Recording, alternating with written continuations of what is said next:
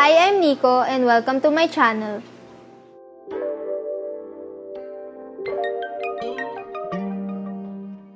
As most of you probably know, I only use water-based acrylics. But for today's video, we're playing with oil paints. After looking at my recently finished build, I felt that it was lacking some more dirtiness to it. And since this is going to be an article on fine-scale modeler, I just couldn't pass up on not fixing it, so I bought oil paints. There is a lot to say about oil weathering. For starters, the longer drying time means more flexibility for adjustments and cleanup. Model painters are probably familiar with the three most common types of hobby paints, namely acrylic, enamel, and lacquers. The oil paint used for oil weathering belongs to an entirely new family, artist oils. There are countless artist oil brands out there for you to choose from. Today, we're using regular artist branded oil paint tubes. In this case, you may need to mix and match some colors together in order to obtain a precise shade for a wash or effect, since artist oil colors come in somewhat limited sets of pigments. That shouldn't be a bother though, since Gunpla modelers love to mix their own custom colors. The main thinning agent present in artist oils is linseed oil. It is a thick natural oil which is completely harmless to paint and plastic kits. It slows down the curing time and leaves the paint glossy, which is not desired on most weathering effects, but simply top coating with a matte or satin varnish afterwards takes care of that problem easily.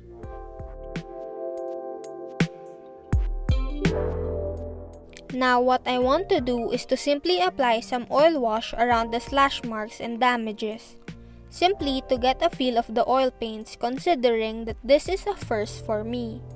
I am using a paint gray and simply adding some linseed oil to get it to wash consistency. What's awesome about oil paints is the longer drying time, meaning you're not rushing to blend the edges. Besides, oil paints do not leave watermarks, unlike acrylics, although I do suggest still blending it so it's not too harsh looking. Like I mentioned previously, this is going to be glossy and it's not going to dry until probably overnight or tomorrow morning, which I personally think is a good thing, because you can still blend or erase the oil paint tomorrow. Learning how to use oil paints for weathering is definitely a skill worth developing. I am certainly no expert, but I am starting to get the idea. It does take some practice to get the paint to do what you want it to, but I enjoyed the experimentation. Now another new thing that I learned today is that oil paint is kinda transparent but rich in pigment, so I can put it on where I want it. Don't worry much about how it looks, then even after 10 minutes I can still blend it or feather it out.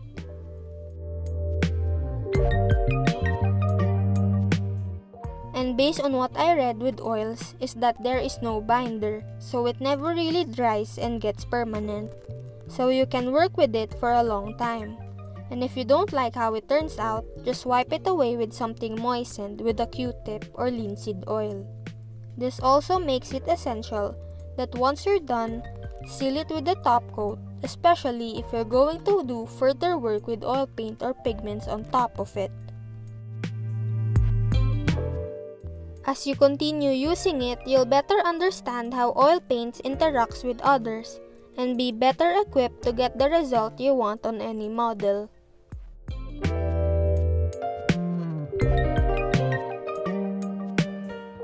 Also, you can't really do layers upon layers of weathering when it comes to oils, because it's just gonna reactivate the layer underneath, since that is still wet. So, if you want to add another layer, then you have to wait until the first layer has dried.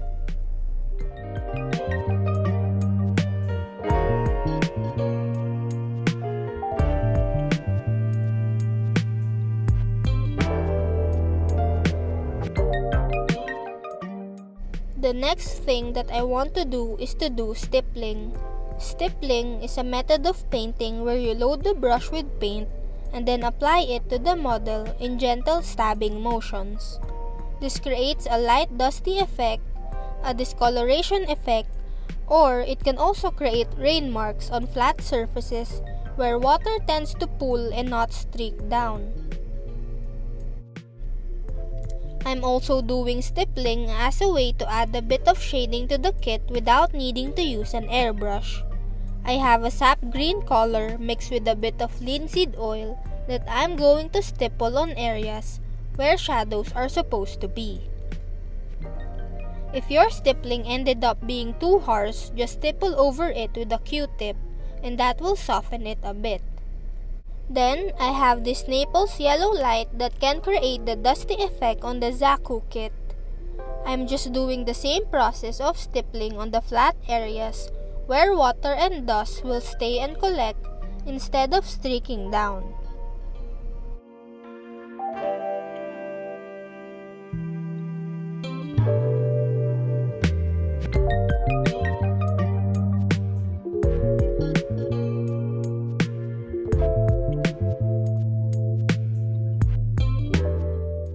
Now we're doing streaking. Streaking is an element of weathering that really makes a model come alive and look real. Streaks are done with a bit more thinking involved. Looking at reference pictures is key. The application technique is placing dots on areas where you want the streaking to be. Then, your brush dampened in linseed oil streak the dots along the direction gravity would pull them. Once you get the hang of it, this effect can really bring your Gunpla kit to life.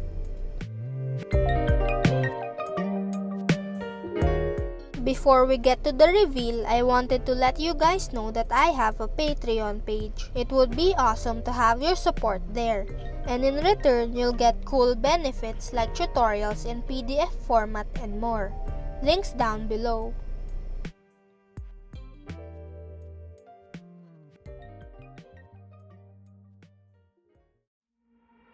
Weathering with oils is practically the same as using any other paints. It just offers something different, which is the longer drying time and flexibility of it. And personally, I think it's more vibrant. Also, I would never ever claim this is the right way. Just a way to do it. You may find variations that are helpful to you. Feel free to share them with me at the comments below. The key, like with everything, is patience and practice.